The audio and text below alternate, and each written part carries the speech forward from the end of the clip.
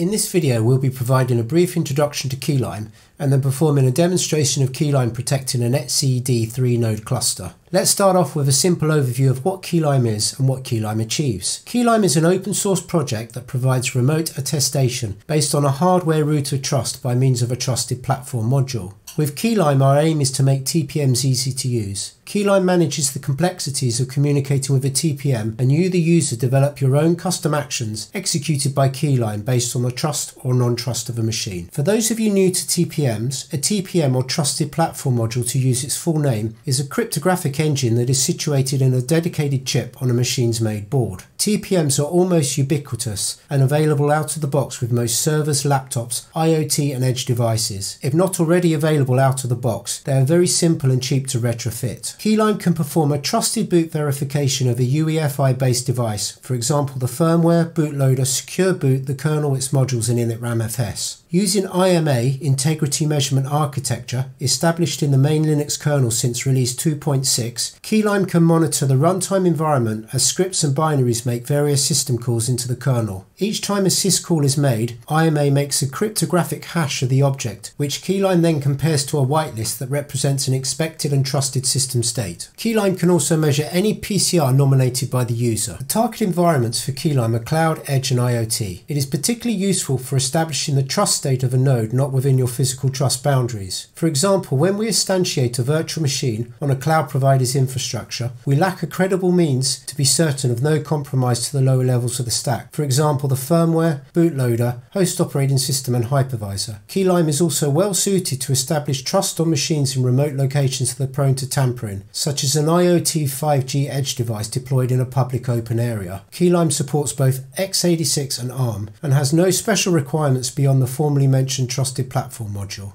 Let's explore each of these services provided by Keylime: the Keylime Agent, Verifier, Registrar and Tenant. In this architectural overview, we have divided everything into two segments.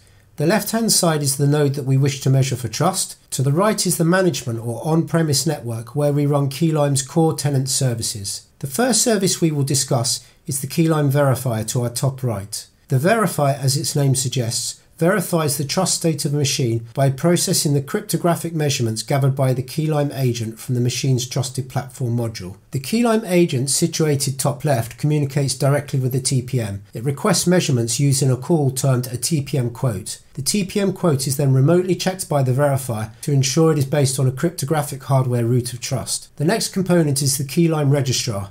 Think of this as a database to store the state of agents and a certificate store for public keys, typically intermediate certificates provided by the TPM vendors. When a hardware root of trust is initiated, the verifier will call the registrar to check that a TPM's provided entity key is signed by a TPM manufacturer. This allows Keylime to be sure that it's talking to a real hardware TPM and not a spoofed actor masquerading as a TPM. No secret materials are stored within the register. Next we have Keylime's Revocation Service. The Revocation Service is a framework of actions that can be taken should a node fail its integrity and suggest compromise or tampering. The Revocation Service allows the user to assign scripts that are triggered locally on each monitored node when the verifier sends out a cryptographically signed revocation event. These are Python scripts and so can carry out any action that is programmatically possible. For example, the machines could shut down VPN connections to the failed node or remove the failed node from the SSH authorized key files. The scripts could also integrate with third-party services, such as making a specific API call, which in turn could be used to inform sysadmins of the compromise or carry out specific automation tasks to ring-fence the failed node.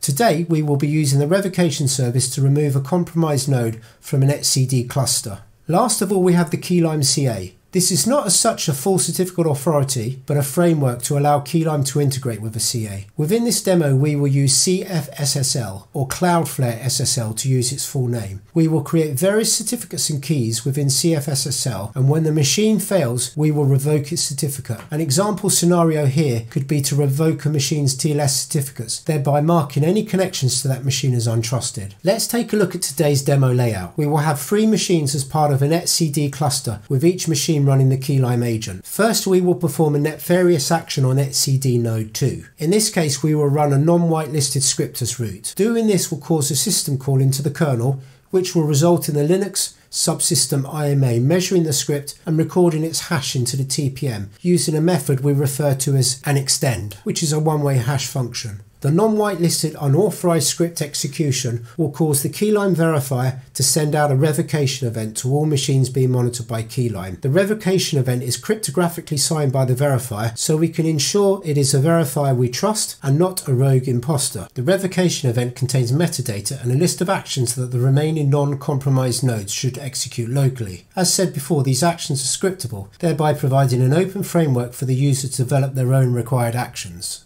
In this example, we will request the etcd cluster leader to remove the failed node from the cluster. So our demo steps will be: establish a hardware root of trust, perform a cryptographic measurement of the node's current state. Only when a machine proves its trust will we release an encrypted payload on the target node. For the demo, we will copy in some SSH keys using an auto-run script. This shell script could deploy an entire application or be a hook to call an Ansible playbook. As said, it's a script, so it's up to the user's imagination as to what it should programmatically automate. Last of all, we will run an unauthorized shell script which will cause the machine to fail its runtime attestation. This will result in the removal of the failed machine from the etcd cluster. For this demo, we will use 4 virtual machines running Fedora 31. 3 of the machines will run the Keylime agent and the etcd service. They will all be part of the same etcd cluster. The 4th machine will run the Keylime verifier, register and revocation service. Each one of these machines were provisioned and set up using an Ansible role the Keylime team has developed and made available. Using this role will simplify replicating this setup should you wish to try out Keylime yourself. You will find the links to the Ansible role IMA setup and further examples to use in Keylime to manage and revoke IPsec connections. Let's get started with our Keylime demo. The 3 terminals to our left are the etcd cluster members, etcd1, etcd2 and etcd3. To the right we have 4 terminals that will be used to run the Keylime verifier, register, a CA revocation service and a terminal to run the Keylime tenant CLI application that is required to provision each node into establishing a hardware root of trust and a continuous monitoring state. We will now run some etcd-ctl commands on etcd3, which is the current leader in the etcd cluster. The results show that all 3 machines are enrolled in the cluster and of a healthy state. Let's also take a look inside the SSH folder, which as we can see is currently empty, apart from the standard known hosts and authorized key files. We will now move on to the Keylime management node on our top right. Let's inspect the payload directory that will be encrypted and transferred to each node once they pass attestation and prove they are in the expected state by the Keylime verifier. The 4 files consist of an action list, which is a simple white space separated list of revocation scripts which we will run upon node attestation failure. Each file in the action list is required to be prefixed with local_action. We then have the autorun.sh script which will be executed when the payload is unzipped on the target machines. The autorun script here copies in 2 payload SSH keys. This explains earlier why we viewed the SSH directory on the node etcd3. Last of all is our local action script, which Keylime will execute as part of the revocation service. This particular script will pass the failed node's hostname from the revocation event metadata, perform a lookup for the node's cluster member ID, and then remove the member from the cluster using the etcd-ctl application. The revocation service will also delete the SSH payload keys.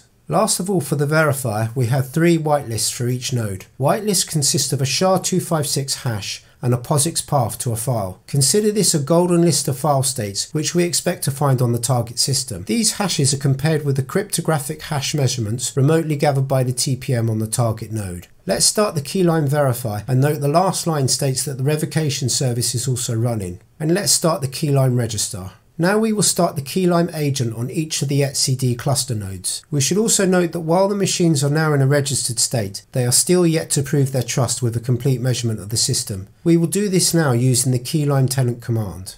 The various arguments here are -v for the verifier IP. We are working over localhost here, but you could easily run the tenant application from its own machine. We then have -t for the target node, in this case etcd1, with the target port, U for UUID. This can be automatically generated by Keylime, however we will use a simple UUID of the hostname to make it easier to follow the demo. We will then point to a location to create some certificates used to bootstrap the machine, the payload directory, the whitelist, an excludes list which provides a list of files we wish to ignore. An example here could be a temp directory. Last of all we have our -c for the command, which in our case is add. Let's walk through this and pause the video when necessary. First, we provide a password used for generating our key store. Keylime then performs an initial check of the node's integrity. This passes, and so the agent is allowed to decrypt, unzip the payload, and the autorun.sh script is executed, and our payload SSH keys are copied into the .ssh directory. The node now also enters continuous integrity polling to monitor the run state using IMA. Now we will provision in the same manner etcd2 and etcd3.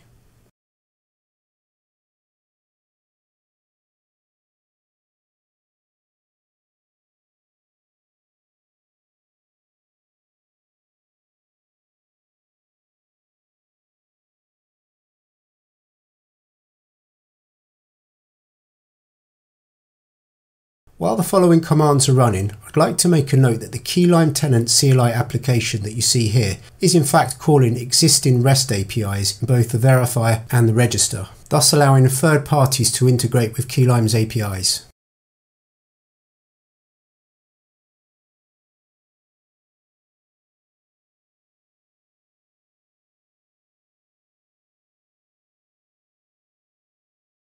Let's also start the CA revocation service that will allow us to revoke the certificates of a failed node. We will now move to a second set of terminals. Let's take a look inside the SSH directory. We can now see that our payload SSH keys have been securely delivered to the etcd cluster nodes.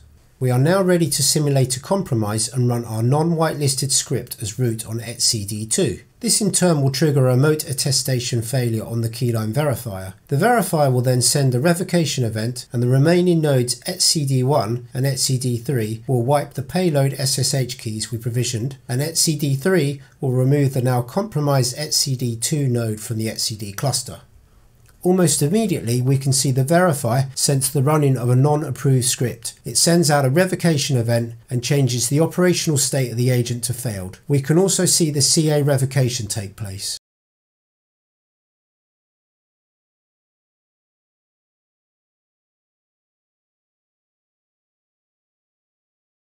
Last of all, let's come back to etcd3 on our other set of terminals.